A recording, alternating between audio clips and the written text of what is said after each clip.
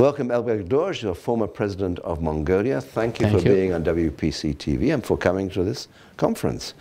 Let me ask you, I mean, Mongolia has a particular geographic position in the world. How are you taking advantage of, or not, as the case may be, of China's One Belt, One Road impetus? You know, Mongolia located between China and Russia. Historically, Mongolians were the protectors of the Silk Road during Genghis Khan and Kublai Khan time. And you know, Mongolians actually built largest land empire ever existed on the earth. That there was the Silk Road connecting the Europe and Asia and Persia. During that time, actually, Silk Road had at the height of their development. And of course, One Belt, One Road system is a new version of the Silk Road.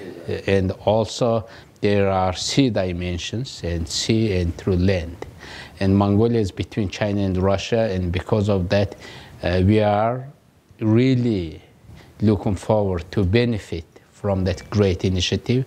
This is the, I think, largest infrastructure initiative or project humankind have seen.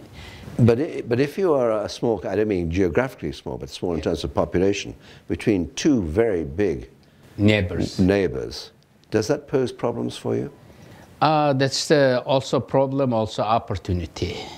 Means that Mongolia is sharing the longest land border with China, 4,800 kilometers, 3,700 with Russia, and we are just next to the world's biggest market, developing market. Because of that, we are taking advantage of that. The potential. Of course, there are some issues. We have economic issues, but we don't have any political or border disputes with our neighbors.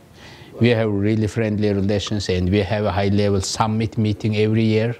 President of Mongolia, President of Russia, President of China having meeting, and also there are trilateral issues.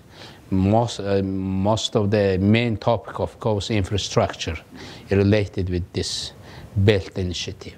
Well, it's very good to hear positive views from national leaders based in reality as well. So thank you very much, Mr. Elbegdorj. Thank you. Thank you. Thank you very much.